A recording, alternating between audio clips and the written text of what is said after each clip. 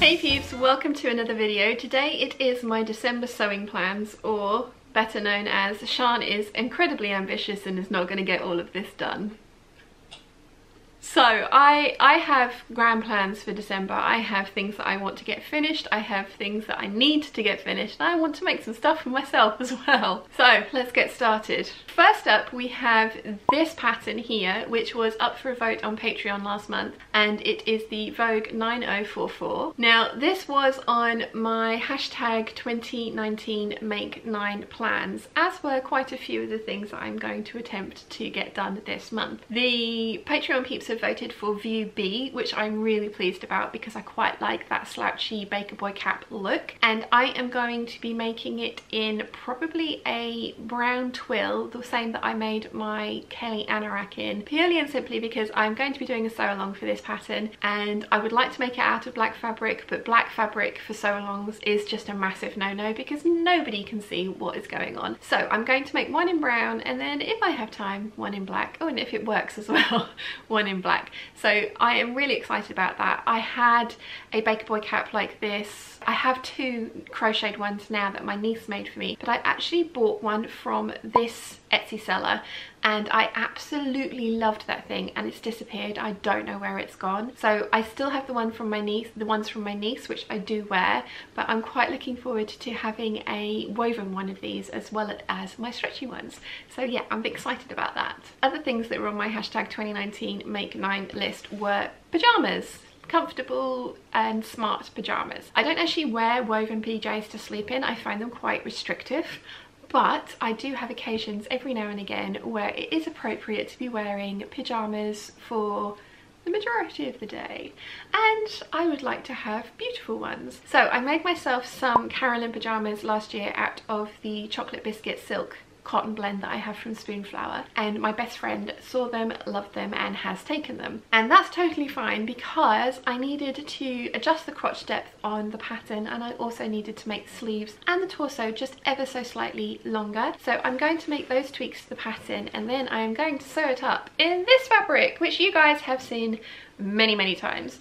So this is a cotton poplin stripe with strawberries all over it. I got it from Minerva.com. I actually have it in the lavender stripe with the red strawberries as well. I think this is going to look awesome with bright red faux piping, so I'm just going to use flat piping bias binding basically for the Carolyn pajamas, and I think it's going to be absolutely awesome to wear on Christmas Day. That is the plan. Now the Carolyn pajamas are a fairly involved make, and as I mentioned, I need to make some alterations to the pattern, so that may not happen.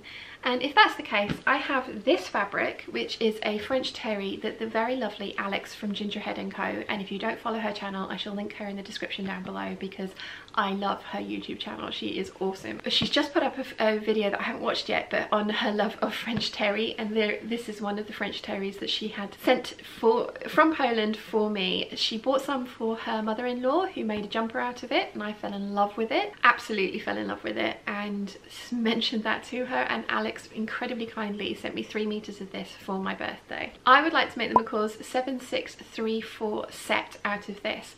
I'm 100% making the trousers, and I think I'm going to use royal purple bias binding for the stripes down the side because I think that would look awesome, but I'm not 100% sure about the top that I want to make. I love the top that comes with that set with the hood, and it is possible. I have some bright purple cording that would work for the for the neck thing, and again purple bias binding down the sleeves would look very cool.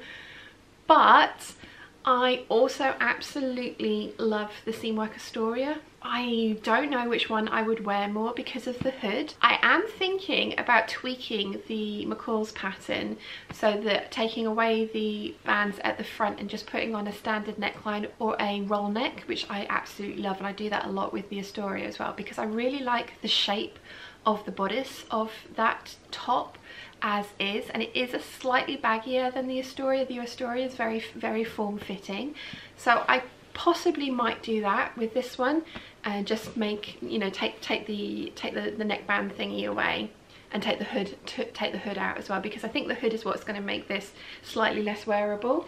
I get away with it with the turquoise one because both sides of the fabric are the same, but with the French terry, obviously the back of this is white, and I'm not sure I want the bright white hood kind of like on display constantly. So I think I might adjust the top of the McCalls pattern to kind of suit my needs. But yes, this will be the other comfy set, or the actually comfy set that of PJ smart casual wear that I want to make this month. And that is a fairly quick make as well, so it shouldn't take me more than a day to get both of those garments sewn up, so I'm hoping I have time and can do that. The final thing that I want to make for me is a dress to wear on Christmas Day, when I eventually do get dressed, because I will get dressed at some point on Christmas Day. And I got this fabric. It is a stretch velvet. I got it from the Gold Hawk Road on the last trip that I went on. It was £5 a metre in the second shop I found it in, so I have 4 meters of this, and it's going to be the Victory Patterns Jackie dress, because I love that dress. I think it's absolutely gorgeous. It's so sophisticated looking,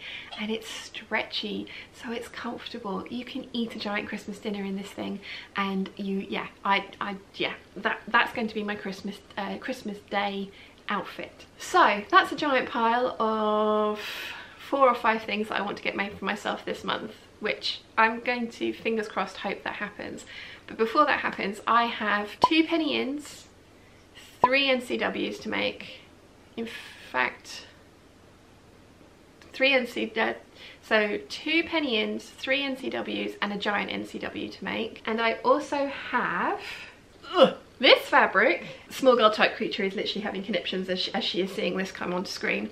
And this fabric to make into a coat for small girl type creature.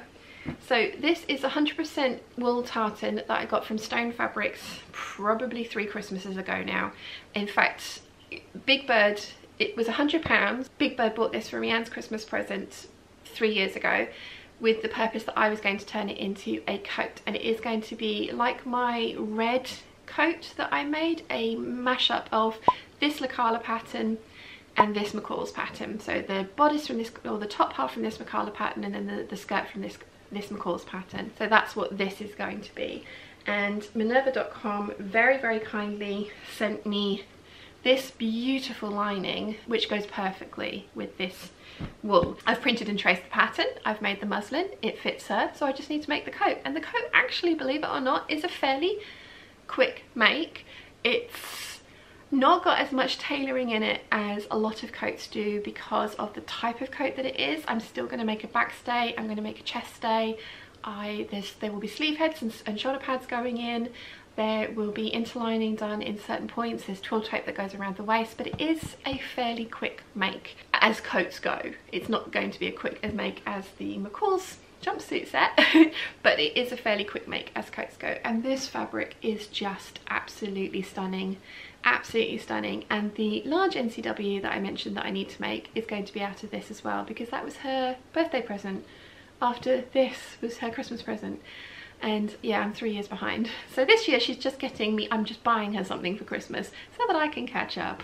It's going to be absolutely beautiful. Really beautiful. Like I say, I did buy the last of this and it was from Stone Fabrics 3 years ago. So I'll list their shop down below because they are amazing, but they won't have any more of this. And the very final thing that I need to get done in December is Wilson's coat. So I have stolen one of his favourite coats that he used to wear all the time. It's a Calvin Klein wool coat, but it had polyurethane sleeves, and they held up for a number of years and they have just started peeling. The polyurethane is literally disintegrating. So I've unpicked one sleeve from the coat and then I've completely picked it apart so that I can make a pattern from it. And I've bought some real leather and I'm going to use that real leather to replace the sleeves, and that's going to be his Christmas present. He doesn't watch these videos, so I know that he doesn't know what's going on from that standpoint, but I have no idea if he's noticed if his coat's gone missing or not. So yeah, we'll see. We'll see. I want to get Small Girl Type Creatures coat, Wilson's coat, and all the purses sewn up before I start working on any of the stuff for myself.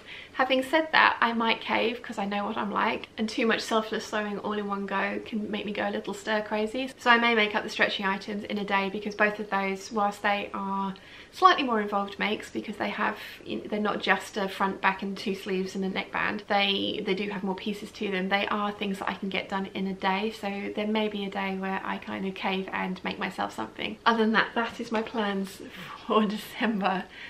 Wish me luck. Yeah, I'm gonna need it. I'm going to need it. So let me know in the comments down below if what you guys are making for December. Are you making presents for people? Are you sewing for yourselves? I would love to hear the things that you're going to be attempting this month. I think somebody in the comments the other day said, I fully intend to make Christmas presents for everybody I love, and in July that seems like a wonderful idea, and then it comes to December and it seems that I only love 2 people. So yeah, I only love 2 people.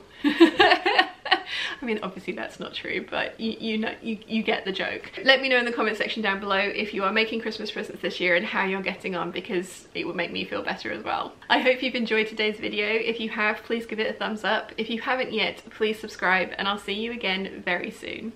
Bye!